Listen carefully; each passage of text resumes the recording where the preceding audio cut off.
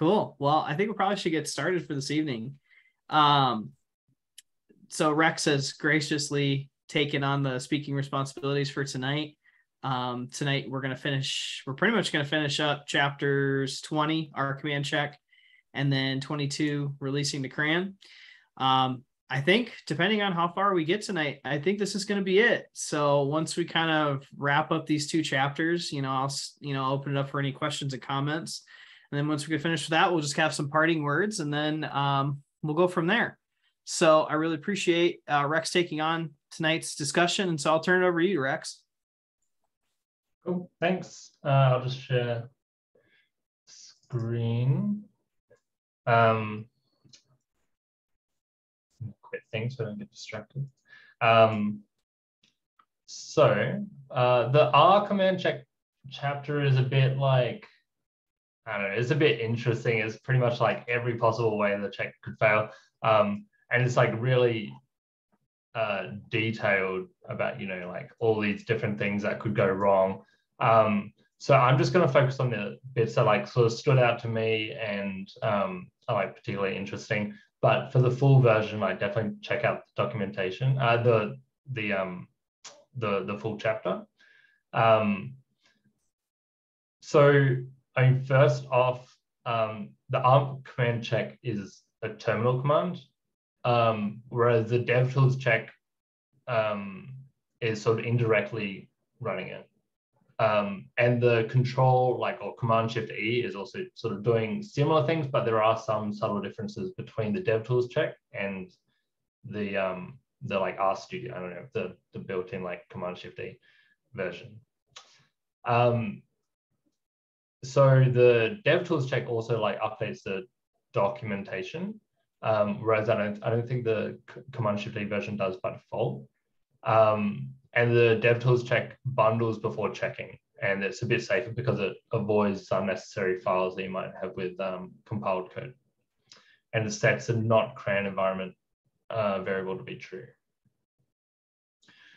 So there's a few things that you can get back from a check. I know we've sort of covered this before, but ensure there's errors, which are big problems. There's warnings, which are little problems, and notes, which are things that like you should avoid if you want to get onto CRAN. So errors sort of, I think they stop the check often. They're just like big problems. So yeah, they're the things to avoid. And with the nodes, something that like is worth getting rid of all of them. And if you do have any and you're submitting to CRAN, then you should mention them. So in your submission to CRAN that I'll talk about later in the next chapter on 22, you'll include this like CRAN comments .md file, and you'll include like the results from a check, possibly across multiple systems, and the errors or warnings or notes that come along with that. It's really common to get like maybe one note, especially if compiled code, because the file size of the package might be really big, and that'll produce a note. The file, it's more than 5 megabytes or 1 megabyte or whatever the threshold is to make a note about it, make it noteworthy.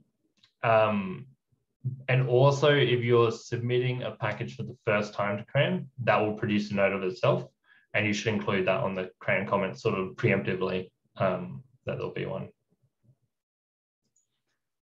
So there's 50 checks. For a full list, have a squiz of the book. But broadly, there's some on metadata, the structure of the package, such as like where things are, whether they're in the right place or not. If you've followed the book up till now, things will probably be in the right place. So that's probably not a huge problem. A lot of things will get checked within the description file. For example, the license and the dependencies, as well as your namespace. And that's like, I often get caught out if I'm using the like Control Shift E to quickly check things, because it doesn't run document. So I won't have updated the namespace since I make the last change in the code. And then it'll say like, oh, you didn't export this function, or you didn't, do the thing that you're expecting to have happened when you're doing the check. So yeah, it also checks for that. It'll also check for problems with the R code, but often this you might already know about before you run the check, because if you run load all, it'll come up with a sort of warning if something's gone awry there already. And just to note that you can't access functions from other packages which aren't exported. This will also come up with a check. It might work in the load all, and like it might work for like running a test, but the check will say that you shouldn't do it. I know we talked about this earlier in the book club, like what should you do if you want to use a function from another package that's maybe really small, you don't want to import it as a dependency, or maybe it's not exported. And in this section of the book, it says you're not allowed to access those non-exported functions. If you do, then you should either ask the package maintainer of that package that you're getting this function from to export the function that you need, or to write your own version of it, using exported functions. Alternatively, if the licenses are compatible, you can copy and paste that function into your package and say where it's from and update the description to include the author or the maintainer of that parent package that you're cutting that function from as an author of yours. So yeah, that's sort of the recommended way around that one. It also checks, so for S3 objects and generic, it checks for generic and method consistency. For example, it's really looking at the use of arguments within S3 methods. So for example, this is the print, the function for the print method. And it has arguments X, and the optional extra arguments is 3 dots. By having these extra 3 dots, you can add to your print methods for your objects extra arguments of whatever you like. For example, you can add some other argument to your print method, like so. You can't not include the 3 dots, so this is bad. And of course, you can use the exact same arguments as that original method. So yeah, it's sort of just making sure that there's consistency across the methods that you're using. Obviously, if you're making your own method, that's not a generic like print or predict or plot or summary, then you can make them up yourself and probably not have this issue, or have to think so hard about it because you're defining that method yourself. Don't use assign to modify objects in the global environment. If you need to maintain state across function calls, create your own environment and set and get values in it. So this is, you don't want to mess around with things in your global environment, and the check will tell you when you're doing that. So for example, it says to create an environment yourself, and then mess with that.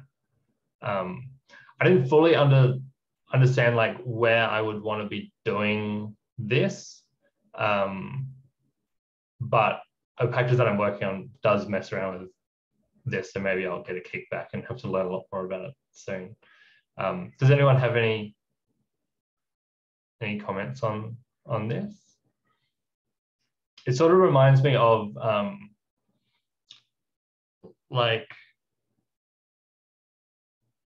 when I've used a progress bar pack or progress package, and you have like adding a tick, and it's sort of like keeping a recollection of something in that object, but that's sort of like a more object-oriented thing, and I think that's a reference class object the progress bar uses. For example, here you're sort of like updating an object, I guess within this specific environment rather than in the global environment, and it's saying that you shouldn't update things in the global environment. You should specify a specific environment for that. And I guess that's what you shouldn't be messing with people's global environments unless you really have to.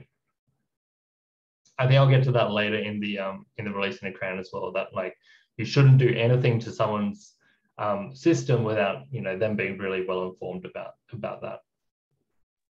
Rex, if you don't mind me interrupting, the word reference class, you're making a reference to the R6 class, correct? Yeah, I think so. Yeah, same thing. Well, I think in R6 it's more of a classic C concept of inheritance then. So that would make sense about being specific of what area that you're affecting. You definitely don't want to modify the person's global environment, but within that small window of cache area that your memory is allocated, you can manipulate as needed and it won't have any detrimental effect. That's almost like a security type bridge if you were to go that route anyway. Yeah, sort of keeping it within the object rather than I was thinking too, like there's some packages that I use that, and I'm sure many of us probably have used them before, but like cache credentials. So like you'll authenticate with a outside third party service. It would cache those credentials somewhere, and then you use those cache credentials throughout, as you interact with the functions of the package. And then when the session clears it. And so, I think that's part of like creating your own environment with that, is because you don't want those cache credentials to carry on into other sessions. That's what I'm thinking anyways, when you're talking about it, but why you'd want to have a separate environment for that. So you can build it up, break it back down. Yeah, I guess it's maybe a more flexible approach than having some R6 object that contains it all, right? As some other packages might do. But yeah, I guess if you can't do that, then it's better to do this separate specific environment for those objects. Another thing within the R code is don't use T or F, just use true or false. I read about this, I think it was in the advanced book, that like T and F are just variables that reference to true and false. So that you shouldn't use them for the package.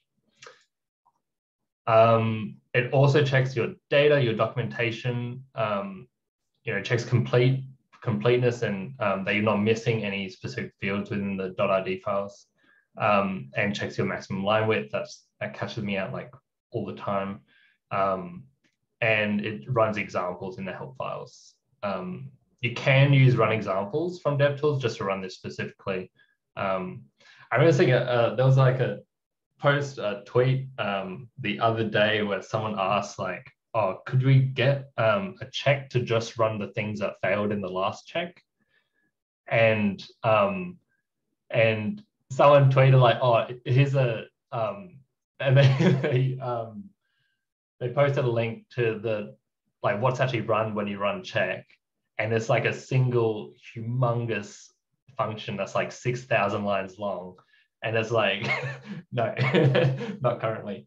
So yeah, that's this is one that you can use to run just examples, but there's not a really quick way to do the whole check just the things that failed last. So it does the demos, the compiled code, and it so within the compiled code section, it sort of says it checks for all foreign function calls within the compiled code, and it runs all the tests. If the tests pass when you run test, sorry, I should have added like open close brackets here. So when it runs when you use DevTools test, but it doesn't within the R command check, or when you run DevTools check, there's probably something in your testing environment that's gone wrong. I was working on this before because I was wanting to access something from my global environment within the test function, and it works when I've got when I'm running DevTools test, but it doesn't when I've got the R command check because I can't see my global environment. So that's just a bit problematic. And often I find if I just restart R, like I don't know what's Control-Shift F10 on Windows, and run the test again, then often like they're matching up again between the check and the test. For the vignettes, it'll check them and rebuild them. But know that if you're making changes to your package and then you're rebuilding the vignette, you have to also install, like run install on your package, because those changes won't be effective until you reinstall in terms of building the vignette.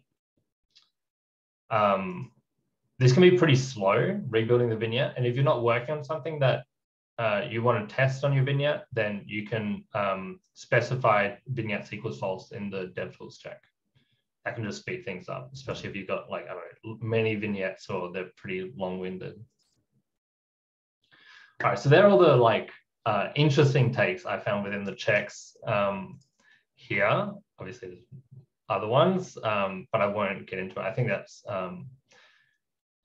there's sort of like further reading, and if you find that your check fails for something else, then this would probably be a pretty good first place to look.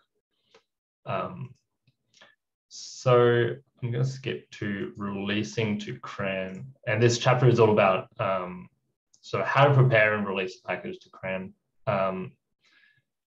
which will be easier if you're passing checks already. So these are sort of the 7 steps that this chapter is all about. Sort of picking a version number, run and document your command check, check you're aligned with the CRAN policies, update your README and news.md file. And should probably have a CRAN comments file there as well. Submit the package to CRAN, prepare for the next version, and then publicize your fresh release if successful. So for the actual submission process, I just use DevTools release. I think there is a manual way where you can like upload the bundled package to CRAN, but DevTools release just does it all for you. So just use that. And this includes, it'll find like the CRAN comments.md file in your package directory and use that as well. If you want to make this, you can usually use this package to create that file. It's really helpful. And this then you describe the results from the R-command check and the systems that you use. And you may also describe like where you ran those systems, like if you use it on R-Hub or like, I don't know, maybe you've got a whole testing, a whole like, I don't know, checking suite on different operating systems through GitHub Actions, and you can mention that as well. You know, say that, you know, got no checks, no warnings or errors or notes on any of those systems, or if you do, on which systems you got those.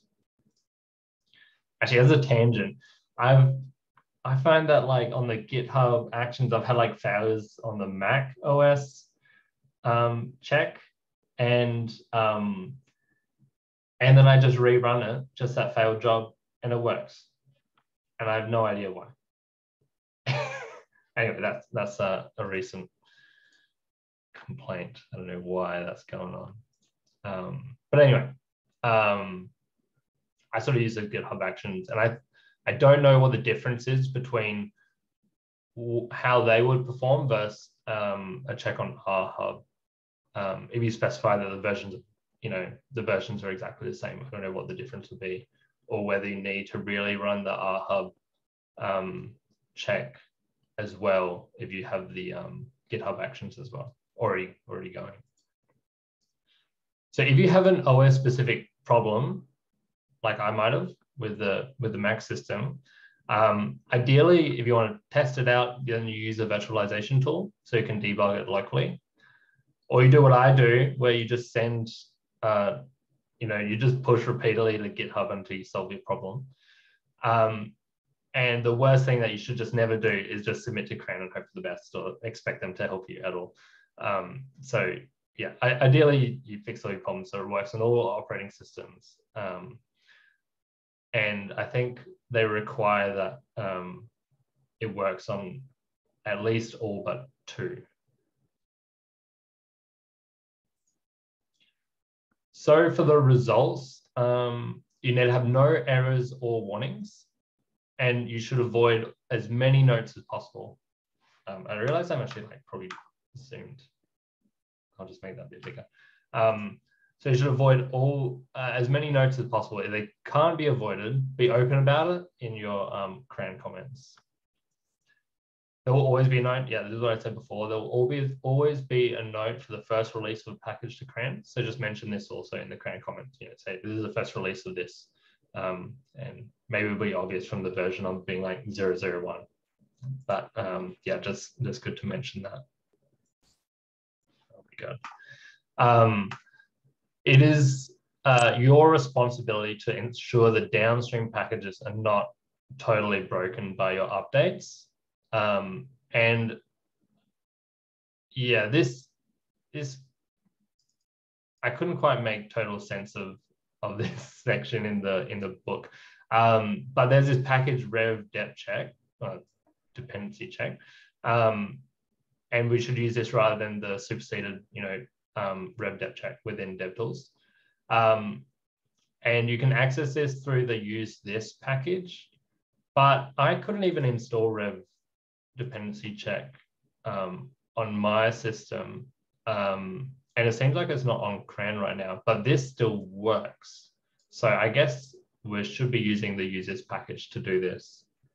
And this checks which packages there are on CRAN that depend on your package, and how your package would affect those. If you do cause breaking changes to downstream packages, then you should notify the maintainers of those packages with some notice before you submit an updated version of that updated version to CRAN. And you should mention this in the CRAN comments. Right, that might be a long way away, but it's still developing packages that expecting other people to depend on it. But yeah. So for the CRAN policies, they require that you have a very stable email address, because that's the only way that they have to contact you. So maybe I don't know if it's good practice to use like a work email address if it's, people change jobs. But yeah, so use a stable email address that you expect to have access to for a long time. You have to have copyright and your license in the description file, and make all reasonable efforts to make it work across all systems. So I guess there's a problem if you make a package and it only works for one operating system, and I could make it work, but nah, they're not for that. So yeah, you should make all efforts to make it work across all systems. Yeah, I alluded to this before. Do not make any external changes without explicitly getting user permission. So that means to the global environment, writing files to their system, installing other R packages, quitting R, sending info across the internet, or opening other programs. It's pretty interesting because some functions which maybe it's just given in their name. If you're like making a directory, like make dir, like it's obvious that what you're doing, you're not having to ask for extra permission to do that. But yeah, I guess you just need to be really open about it if you're incidentally making new files. Rex, can I ask a question? Yeah, about the make all reasonable efforts to get package working across platforms. I was trying to think if I know of any package that works on only a specific operating system, and I can't think of any, like an R package. Do you guys like what are the reasons that an R package would work on only a particular operating system but not others?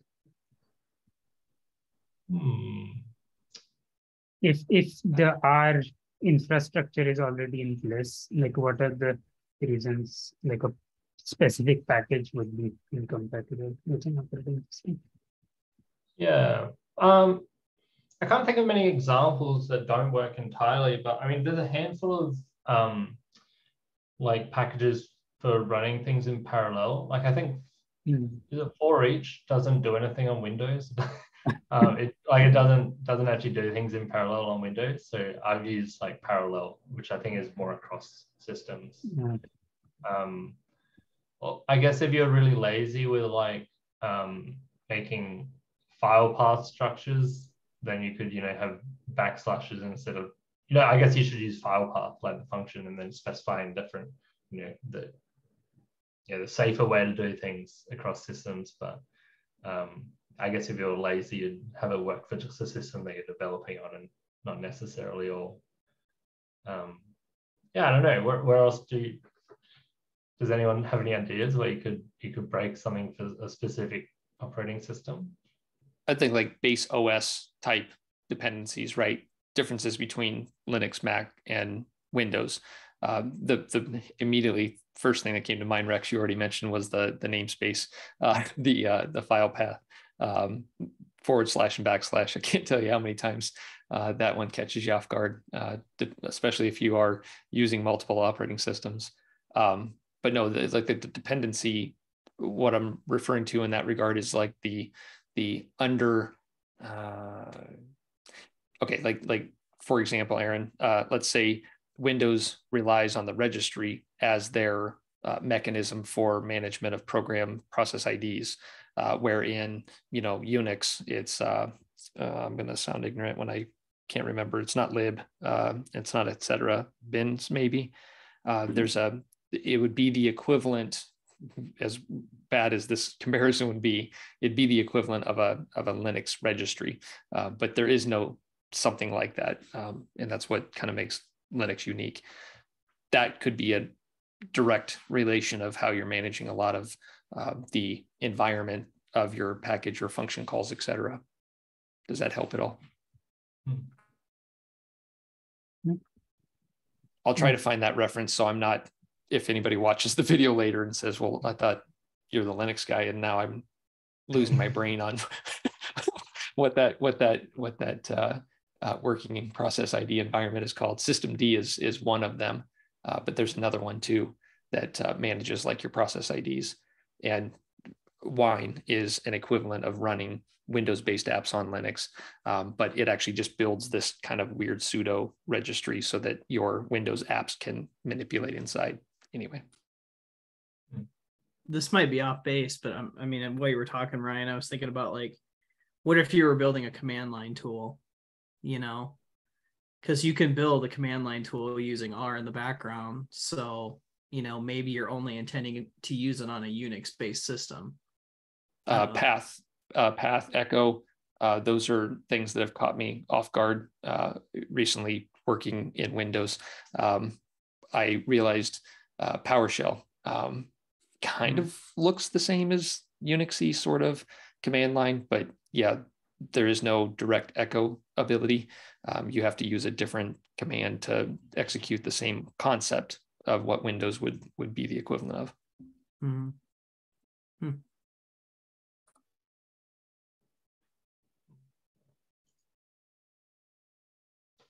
Yeah, there's probably a handful of things that I'm like not even thinking of, but the one that I've definitely like run into the most pain with is like trying to run things in parallel and a package that only doesn't work for my system. Maybe I should just move away from Windows. Yeah, it's a subtle hint that they're giving me. So the last thing there was don't submit updates too frequently. I guess this is the point of having like a development version of your package that you work on and then, eventually submit to CRAN. You don't need to, submit to CRAN with every push that you put to GitHub. It's a bit overcooked. So yeah, they're all volunteers, right? So, you got to use that time like nicely. You can't just expect heaps of all those people working at CRAN. So this is not in the book, but it's another sort of pre-submission check, or not even pre-submission, just like check that you could do. I should have also added in style package because I mean, that's also just makes things look nicer. So I'm gonna share screen of my RStudio. So there's a package that I'm working on, and it's definitely not cleaned up very much. But I've just run this good practice function, and it sort of looks through all your code and tells you where you're doing things where you could do it better, right? And it is sort of like a check, but I think there's like hundreds of things that it checks, not just 50. For example, it'll say, what you're missing from the description file. It told me a really good tip the other day that I've been caught out with before. It said get rid of the date in your description file because it's unnecessary. And if you don't have a date, then it'll just use the date that you submit to CRAN as the date. Previously, I had a package that I submitted to CRAN, and then I had some other super minor thing wrong with it. So I resubmitted a month later when I realized that I had feedback, and then it got sent back to me again, being like, oh, your date's old, you got to update that. I'm like, oh, that's just such a painful thing to have to resubmit over. But you get rid of the date, then no worries. So yeah, there's a bunch of things where it'll say, don't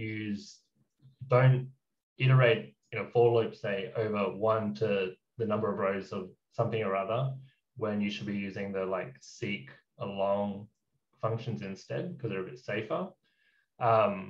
And there's a whole set of things where it says you suck for these reasons and how to fix it up.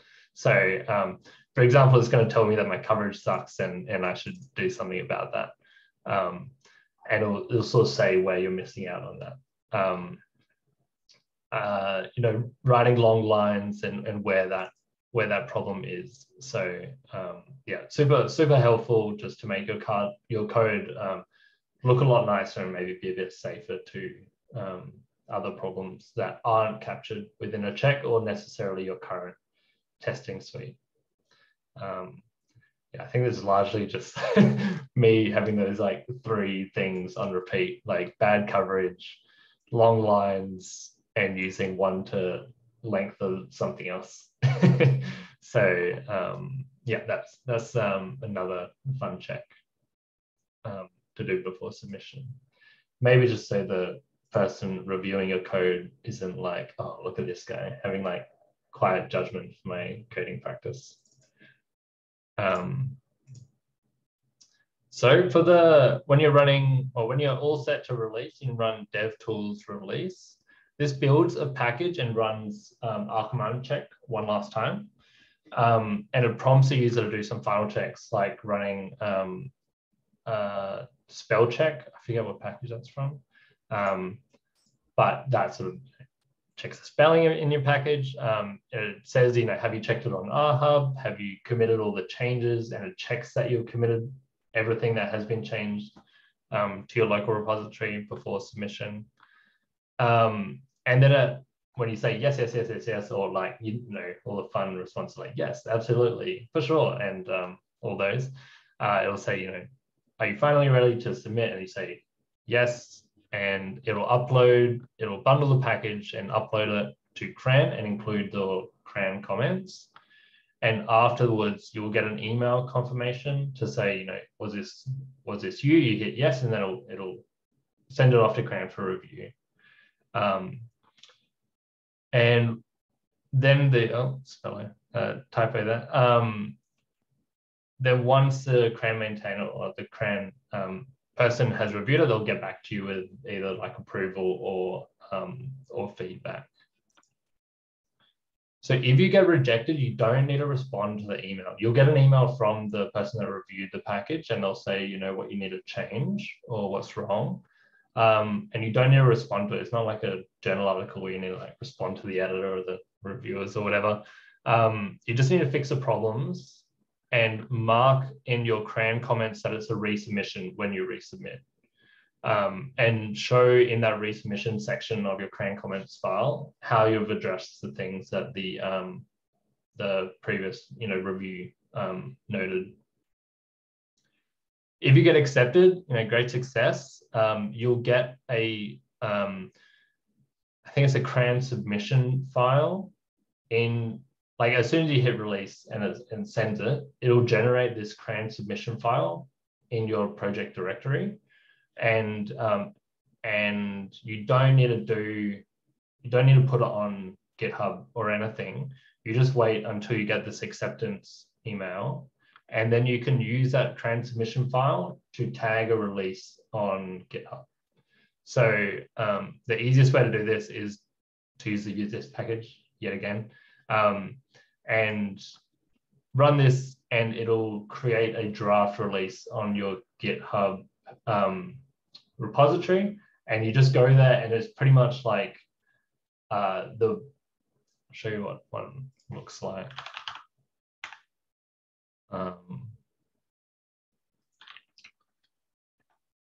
no.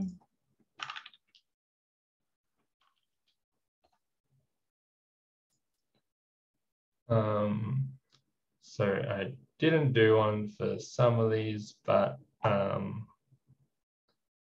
geez.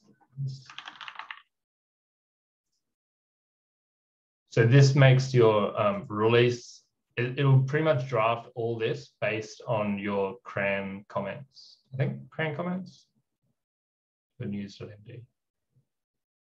I'll view a news.md file, and it'll include the source code zipped up in your bundled package. So I didn't write any of this. It just got generated when I did that tag release from use this from here, and then you just go to the GitHub page and draft. It's all done for you. Just say like, yep, I'm happy. Send it, and it's done.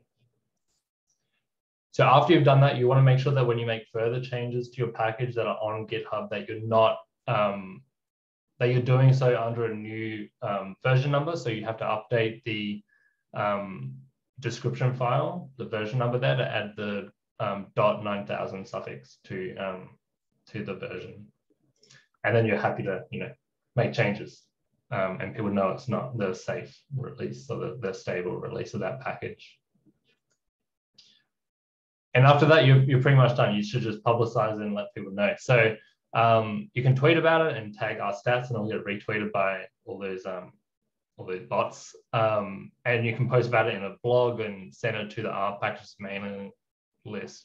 I've never sent it to this mailing list. I don't know how many people that gets out to, but yeah, I might do that next time. That's it. That's it. That was a bit of a speed run. I know there's a lot of things within this check chapter that I probably didn't mention, but I think a lot of them become like pretty, like the results from the check are pretty straightforward for a lot of them. They pretty much point you to what's wrong, and it probably makes sense why it doesn't like them. But yeah, does anyone have any questions or want to discuss anything about this? I was going to post one to the group as a whole. If we know that there's currently approximately 18,000 CRAN packages available, how many do you believe are out there on GitHub that would use DevTools install that aren't on CRAN? My question would be like, if there's 18,000 out there, I can almost guess that we'll multiply that by 10, and that's probably what it may be out there in the wild, that people haven't went through the formal workflow of submitting to CRAN. Do you have any thoughts in that regard? I'm asking because I know you've experienced the actual submittal to CRAN and gone through the workflow as a whole. Yeah, I bet there's heaps on Zenodo as well, right? I mean, because a lot of people that want, maybe I'm thinking from like the academia side more than like the majority of our users, but a lot of people want like a citable version of a package, and you can do that through Zenodo. You get a DOI, and also heaps of like you can publish a package and just like submit your source code or something with the article, and people have like a citable version. That's all they care about. They just care about having a thing that you can cite in the future, not necessarily like the checks and stability that comes with having it on CRAN. I don't know. I think it'd be like, I think it might scare people off, but maybe unnecessarily, or maybe I've just had like a really easy experience because my package is not that complicated with getting them onto CRAN. So yeah. Well, I was thinking, no, I mean, so package development is kind of like street credit, or I'm viewing it when others are discussing, oh yeah, I've got this package. The actual development, commitment, and maintenance of that package, like you're telling others within the community, hey, I'm here to answer your questions. You know, here's my package, here's what it's used for, you know, all the documentation, etc. But it's really like you're now becoming part of a more collective whole by being published to CRAN.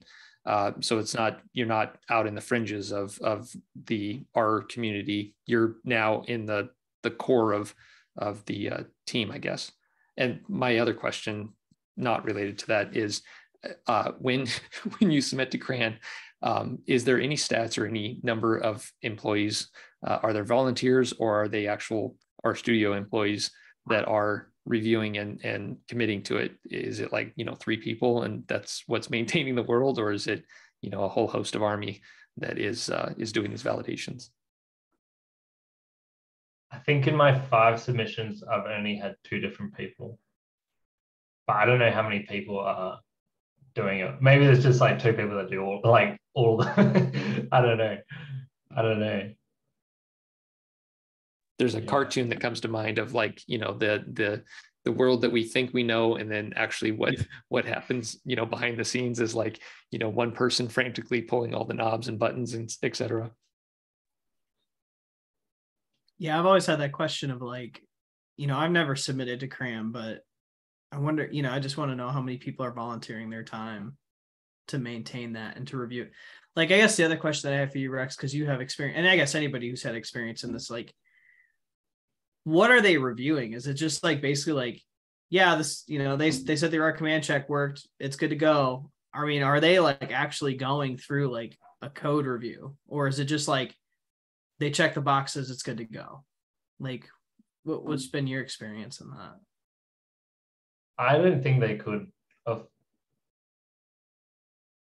like, I don't think they could possibly do a full code review, like, because some packages are huge, right? And I mean, even when you like submit a paper to a journal, they don't even review the whole thing. Like, how could you expect people on CRAN to review like potentially, thousands and thousands of lines of code? I reckon they probably get most of it done from like checking the checks themselves and running the tests and making sure you've got tests, and maybe if you don't, having a closer look. But I guess they put a lot of trust in the developer that their testing suite works and all the rest. Yeah, because that's what. Yeah, because I was like, like I was just thinking, it was just like 18,000 packages. Like, you have a significant amount of people, so it's probably very automated. Like, they're just putting a lot of trust in everybody. And then like, did they pass the automated checks? Is it going to run on our systems? Like, because the other question that I had too is like vulnerabilities. I mean, like, that's something that hasn't been talked about a lot either. Is just like, there's been some sprinkles of it, like, yeah, you're not supposed to use like .exe files in your thing and all this other stuff, but it's just like, but it's open source, right? Like, there is no guarantee or warranty on any of this stuff. So, but yeah, it's just interesting to think about who's in the background doing it. So I was going to share another one with Rex on Russ. Russ Hyde is our mastering Shiny first cohort facilitator, and now the JavaScript for R. But Russ made a comment in one of the sessions where he's a portion contributor to the lint R package. And he goes, it's ironic that lint R actually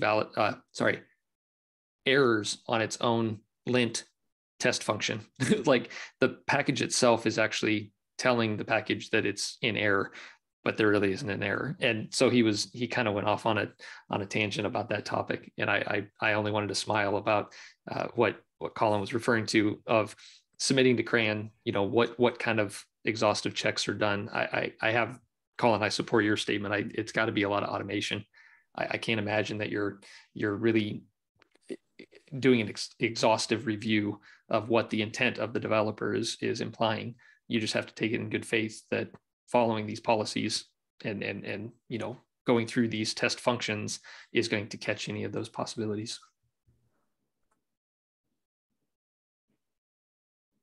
Oh, you're muted, Colin. Thanks.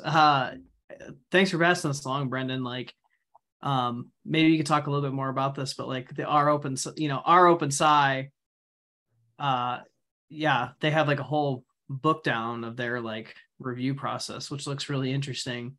And I was just looking at like the number of editors and reviewers, and it only looks like maybe, I would say maybe 150, if that. I mean, I might be being a little generous, but there's a lot of people listed on here, so.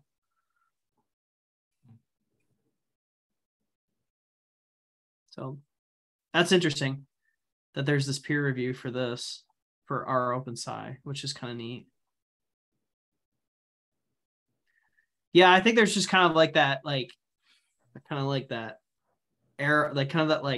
air of mystery of like, what's going on in the background, right? So, because it's always like that scary thing of like, submit your package to CRAN and what's going to happen to it. Like, but it sounds like, there's a lot, there's just so much going on that like, it's probably really automated.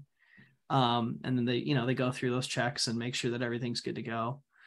I guess the other question I had was with like the comments with the, where were they? The CRAN comments, like that's something that you draft, right?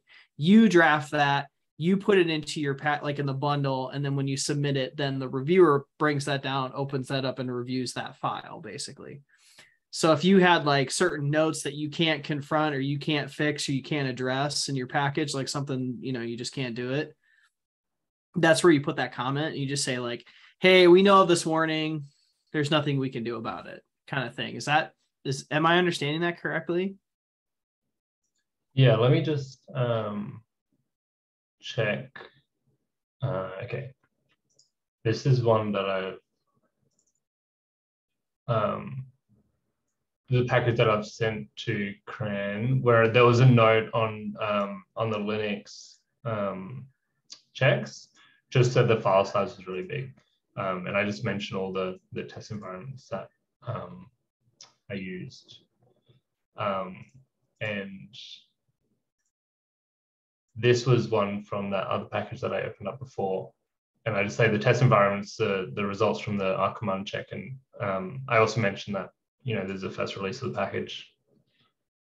So this is the CRAN comments file. And I think in the news.md file, in first release, you just say like what it does broadly. So I guess that's the difference. I think the CRAN comments are mainly about like the checks, and the news.md file is about what it does.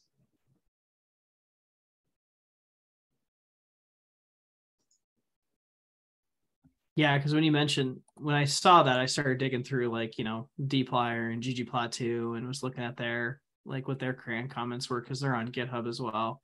And they're pretty standard of what you got too, like, hey, we ran the command check results, 0 warnings, 0 errors, blah, blah, blah. But I think ggplot2 has more than dplyr in them, but it's kind of interesting to see like what they're putting into their command checks, or not their command checks, but their CRAN comment files. So that's cool. Yeah, I just opened up the I'll just share it. The dplyr one, like 3,000 dependencies. And yeah, I guess saying that, the check is fine, it's a minor release. Maybe that's probably something worth including as well, like not about what the release or the update does, but just that it's a minor one. I guess if you had a major release, then they would be okay with potential problems to dependencies, but not for minor ones. I don't know. if you're expecting breaking changes with a major release, or if you have 0 breaking changes, then and you said it was a major release, maybe it's not really a major release. I don't know. I mean, you can go back in time too. You could hit history and look at like what those commits were. Yeah. You could hit history and then like see what they were.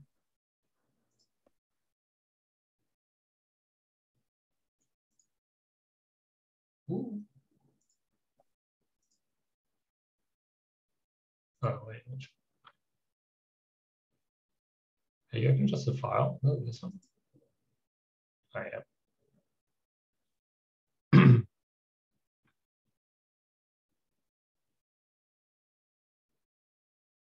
Yeah, cool. Right. Oh yeah, so then yeah, there's definitely some clashes. Yeah. Huh, that's cool. Well, excellent. So any other questions, comments for Rex, or just any general comments that people have about what we discussed tonight or the book club in general? I guess one general question I have is why there aren't more organizations like our open side, or like, I just imagine CRAN, I see why they're the authority, but it's like if all scientists had to submit to like Nature, for example, like why there aren't other alternative sources for software peer review, especially because at least I've seen on Twitter, a lot of people are unhappy with the review process sometimes on CRAN. Volunteers. Yeah. Go ahead, Rex. Sorry, go ahead. I've seen like the Journal of Open Source Software has I think they include some code review, and Journal of Statistical Software might do as well. But yeah, pretty limited, right? Pretty limited options in terms of like getting code review. And even if you do and even if the the service or the journal includes, this is what reviewers should be reviewing, how do you really know that that's going to be the case? I mean, there's such variability in reviewers. So there's no guarantee really. Yeah, tricky. I would sort of trust someone in-house to do a better review than necessarily some like independent, service.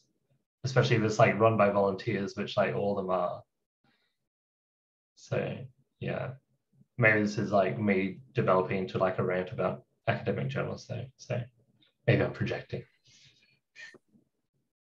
I mean, there's no monetary value behind it, right? Like, in academia, you're somewhat compensated for your participation for, review, but this is just straight volunteering, like, I mean, you're learning stuff, but it's just, it's hard. And too, like, this is just outside of R, because the R community is great, but like, I'll hear like some like podcast interviews from other people, and they're like, sometimes open source is hard to work in because, not everybody, this isn't the R community, because the R community is very nice and very welcoming, but like in other pockets of open source software, people are not very nice. And so it's just like, it's a struggle, like if you're volunteering your time and people aren't nice, it's like, so I guess the moral of the story with that be is just like, just be nice, and understand that these people are overloaded and they're giving their time for free. And so be very nice when you're working with these other people. And so, but I don't see an issue with that in the R community, because the R community is pretty happy and pretty open and pretty open to everybody. So cool. So any other questions for Rex? So I did mention that tonight was the last night, but I do have some news. I think we're going to hold one more session for next week. John the Geek just told me that Jenny Bryan wanted to join in on one of our sessions for next week. So he told me I could announce it. So if you're available next week, Jenny Bryan would like to join in on our session for us to ask questions. And so, yeah, that's pretty cool. I don't know. He just told me this right now. So, yeah, I guess we're not done. That's so cool. Yeah. So I'm actually I'm kind of starstruck. Like, I know this is recorded, so John's probably going to watch this over and over again, but, yeah, I think she said she's going to join in for next session. And I think that's going to be really, really, gracious of her time. And so we're not done. I think we'll hold one more session next week. And then, I'm not sure how we'll run this. John has mentioned this in the past that this could be a possibility, and obviously it got confirmed. So that's great. I'm not sure how we'll run the session because I'm not sure how we'll run the session. I'll have to ask John how that will work, because I know because the sessions are open. And so I'm not sure how that's going to work, because I know he's invited like Hadley to some sessions before. And so I think he tried to control the flow, because I mean, this is our core group, right? But you put like Jenny Bryan or Hadley Wickham are going to be on a thing, more people will join in, which is fine. It's welcoming. So I'm not sure how that will run. I'll have to ask John how it will run, but maybe we'll probably, to maximize her time, probably think about some questions that you might ask her, so that we can maximize the time that we have with her. I have a few questions that I definitely want to ask her for sure, but somebody who has this, somebody who's very well known in the community and gracious with their time, I think it'd be worth some time to think about some like questions to get as much from that session as possible. So super exciting. I'm actually really happy about that. That's great. So yeah, I was going to say some final comments, but I probably can, I'll probably say them now just in case we don't get a chance to have final comments next week. But I just want to say thank you to this entire group, this entire core group. I mean, it is amazing to kind of look back on the past 22 weeks. I think there was probably only 1 week where we took a break. And I think that just speaks, volumes to like this group's like grit and tenacity to get through this book and to challenge ourselves and to push ourselves to learn and to learn from each other. And I think that's also a really good sign of like the health of this community. And so I think it's really great to see people participating within it, and we can't participate without great people. And so I think I think another great thing, just outside of learning from all of you, it's just been getting to know all of you. Like I said, it's interesting that not only do I know somebody that lives in my town that I live in, knows our stats, but I get to meet people from around the world, and I get to meet people with many different backgrounds and ask for their help. And so I really appreciate and just want to say thank you for everybody's time and effort. And I really appreciate it. So if I don't get to do final comments next week, yeah, that's pretty much what I have to say. So thank you very much. So I can hang out a little bit more if people want to chat some more, or if people want to kind of brainstorm some questions here real quick, we sure can. If not, I'll maybe kind of think about putting something together in the Slack to think about some questions and work with John. But if you got to jump off, I really appreciate it. And, I'll see you in the Slack. So, but. Yeah. Cool. Thank you, Colin, for leading us through this book. Yeah. Thanks for facilitating. It's been great. Yeah. Thanks to you all as well. Appreciate it. Thank you. Thank you very much.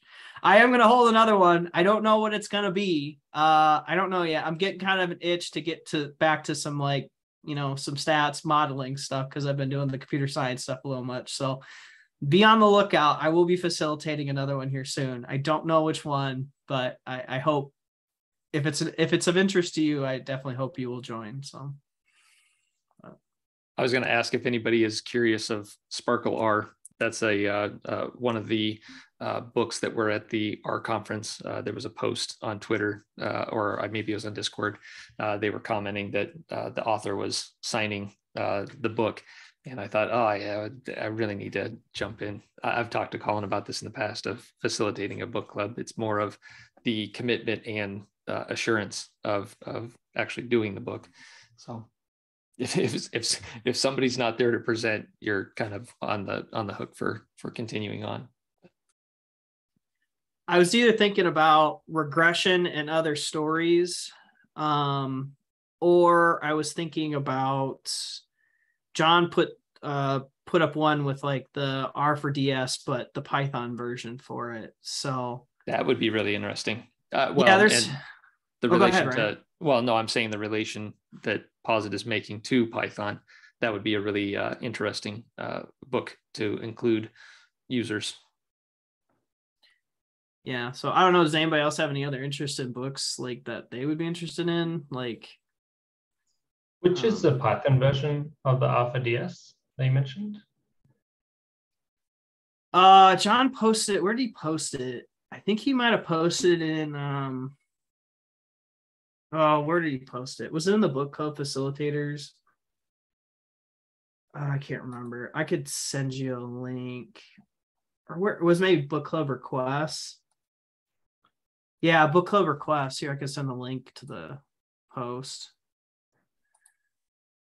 I don't know. I briefly scanned. You see it? Yeah, I briefly scanned it. It looks interesting. I don't know if I'll facilitate that one because there's a lot of interest in it, but I definitely want to be a part of it because, you know, I guess Posit is embracing more Python, and so I think it's probably time.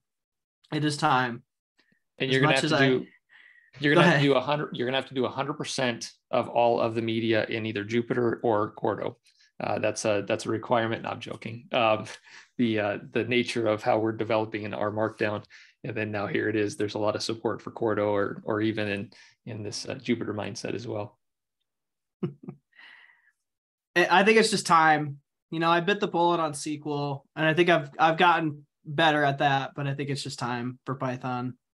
As much as it's just like dragging it out of me, I think I got to do it. So, but it will make me more well-rounded. So yeah, but I know that group's going to get started. John's like, he's kind of drumming up, seeing what kind of interest is out there. But like I said, for me, like personally for facilitating one, I'm probably going to do a modeling book because I'm getting that stats itch. I've been doing too much computer science with mastering Shiny and R package development. It's like, I got to get back to some of the stat stuff than the computer science stuff. But cool. Is that regression? Go ahead, Rex. That regression and other stories book, is that free? Yeah, it's open source. Regression. I believe. No, I think it is a college course, Rex, to answer that question. I think all of the book work that goes along with it, though, there's a video series that the author is committing to. I only tracked with it about halfway through the book, and I kind of trailed off. But the videos, if you want to watch I think it was the first cohort, it had some really good conversations regarding. It takes a more layman's approach to stats in general. It's a really, really great activity, both for a refresher, but even changing kind of your mind if you're really in that hardcore statistical model type mindset. I think it was for. Oh, go ahead, Rex. I was just looking at the I just found the free like PDF version of the book online. But yeah, no, it looks really, really interesting. I'd be very keen for that. Yeah, I need to get back to practicing my modeling skills. I tried to do what was the one that everybody's been doing recently, like ISLR. Stats for the rest of us, or no? I think it is ISLR. Yeah, that one is. That is a heavy book. That's a heavy commitment. Yeah, I need to start back because it's been a few years. Like, you know, it's been a few years since I've done some modeling, and so it's like, let's just start simple here and work my way back up, because ISLR was like, it was just too much for where I was at. Like, I was like, You were literally plopped into a differential equations class, and somebody is just going off on some theory of, you know, algorithm, and you're like, I don't even know what this person's talking about. No, I'm joking. No, my favorite part in the book was like, well, we're going to take this approach with not a lot of math, tons of math. And it's like, literally Greek equations. Like, you're just, oh my goodness, it's so hieroglyphics almost reading it.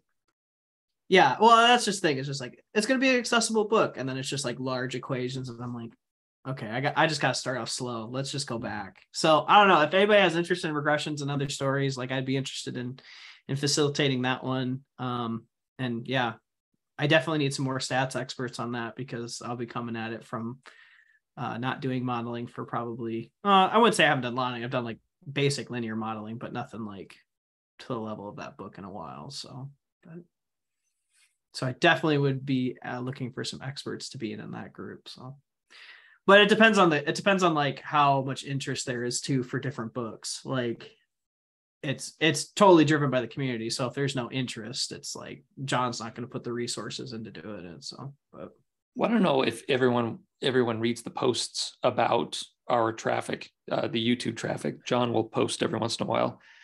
Some of these book clubs, although, you know, you have your core members and you know, we're meeting weekly, etc., there is countless individuals that are just watching the YouTube video, lurking in the background, that, you know, may not actively take a role in the presentation, but definitely watch the videos for sure. Don't say that. You're gonna make me like self-conscious about what Oh, I'm it is. presenting. No. Once I learned that, I'm like, does that? Yeah. Is it gonna make you YouTube famous? I don't know. I'm joking about that, but I've done so many of these that it's like, I don't know.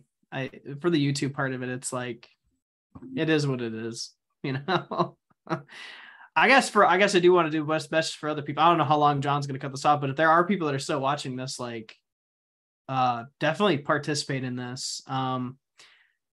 I am going to put like a in the wins and stuff that we finished it, because I think it's good to post it out in the community. Like, hey, there are people that are finishing these books. Like, join the group, be a part of this group. So if anybody's watching this later, like, if you're like interested in like even just being a part of a group, do it, because like if you just jump in, you're going to learn so much more, and it's so worth your time. And so like if anybody's sitting there thinking like, oh, I don't know if I want to be a part of this group, just do it. I mean, it's just worth it, because every group that I've been a part of so far, I've learned so much from so many other people, and it's just been an amazing experience. And so, and you get to network and you get to connect with people. So what's the benefit? Well, you know, what's not the benefit of that? So, well, I see the Slack is extremely active, right? All of the community for R4DS, and there's, I don't know, what is it, 10,000 plus users that are currently on the community, but I don't see a lot of users posting on Twitter to advertise, you know, for the book club. I'm not implying that anybody should do that. I just find it as one more activity that could spawn some more generation into a given single book club. yeah, I'm not sure. I'm not sure how that, you know, how the interest gets generated with this too, you know. I think it's a great resource. Yeah, that's an excellent question. I'm not sure, Ryan. The whole social media concept has been lost. I'm in that era prior to social media being such a big presence. So I would say that I'm of the older faction that doesn't use social media very often. I'm feeling a little inadequate when I'm posting things. I have to ask my daughter, am I doing this the right way? Am I hashtagging properly, kind of concept? So sweet. So yeah, so I just like I've kind of side conversation here with John, but I think we'll probably figure out a way to do some question. You know, if people have questions, think about them. We'll collect some questions, and then we'll see if we'll have some time for free discussion. So yeah, I'm excited for next week. I think this is going to be interesting to have Jenny Bryan with us and talk more with her. And so I hope everyone else can join. But like I said, I appreciate everybody's time and appreciate everybody joining in. And so I'm going to jump off. Don't be a stranger. Be on the lookout. I'll see everybody next week. But if you have any questions, you know, I'll be in the Slack, or if you just want to reach out or anything like that, please reach out. And then, you know, I'll see you in other book clubs. See everybody later. See you next week. See you later. See everyone. Have a good one.